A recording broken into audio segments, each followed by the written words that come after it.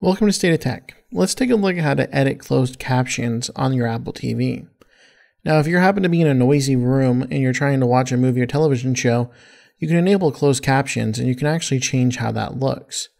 So come into your settings, go into General, and then right down below, we're going to go into Accessibility.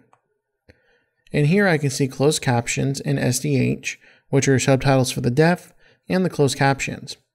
If I turn this on, whenever an actual stream of video has an ability for closed captions, it'll just be on by default. I don't have to go in and enable it manually. Down below, I can choose the style. So clicking here on style will allow me to choose my default, large text, classic, or even edit it and make it my own. Over on the left-hand side, you see subtitles are currently on the default section.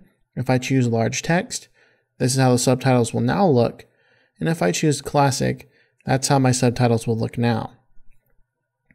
Coming into Edit Styles will allow me to create a new style.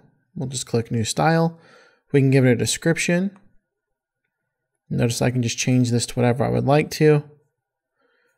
I can choose my font, so we'll come into Text, we'll do Font. You see there's a few different font styles for me to choose from. If I click on that one, I can see how it changes over the left-hand side of the screen, so now I can see how the subtitles are now going to appear. So let's say we leave it at that one. Video override, we can use the font specified in the video. We can turn this on or off. So if the video has a font subtitle already, it'll display what it is, but turning this off will display the font that we're specifying. We have some advanced options. We can select font styles. So here are some different font styles that fit in the sans serif. We have a monospace serif. Notice changing these will change the appearance over on the left-hand side of the screen. I can even do a script.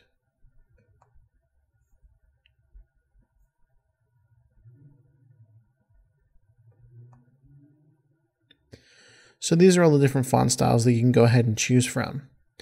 Even small caps is a font style, and I can choose what font I want to show up whenever that font style is going on the screen. So now if I come back out to the style editor, I can choose the size of my font.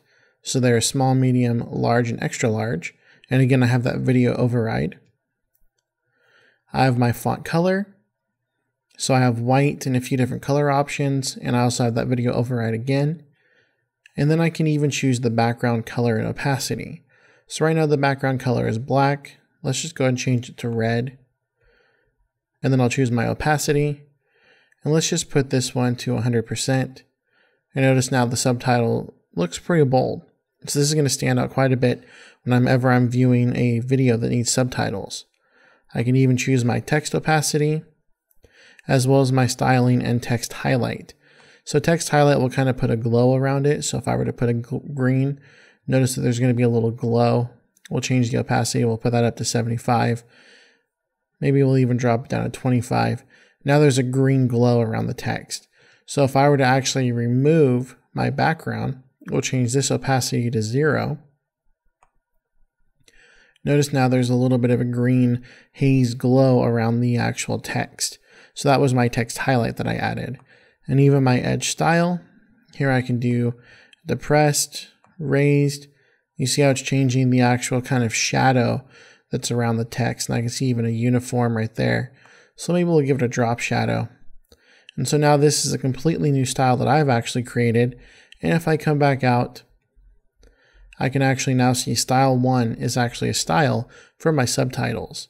And if I wanted to, I could always come back and choose one of the pre-built-in ones, such as default, large text, or classic. And so that's how we edit and take a look at our subtitles on the Apple TV.